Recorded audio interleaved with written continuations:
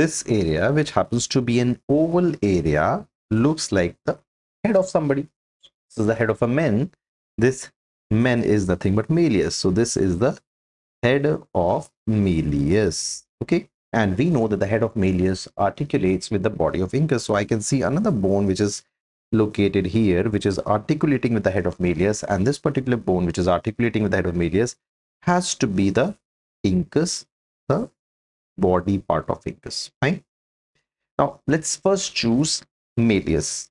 When we look at the malleus, I can see that there is a large area, large process of malleus, which is extending downwards up to the level of this tympanic membrane. What is that area? We know the most important part of malleus, which forms a drum and which is responsible for touching the tympanic membrane, is the area of manubrium. So this is the manubrium of malleus. Fine.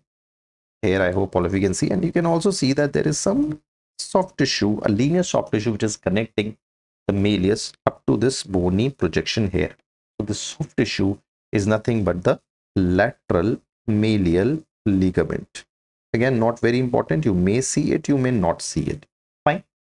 Now, this is all about malleus. We have looked at the head of the malleus. This area which connects the manubrium with the head is the neck of the malleus. Okay. The lateral process is not very well appreciated on this corner CT. Now let's move on to have a look at our second bone, which is the most important bone, incus.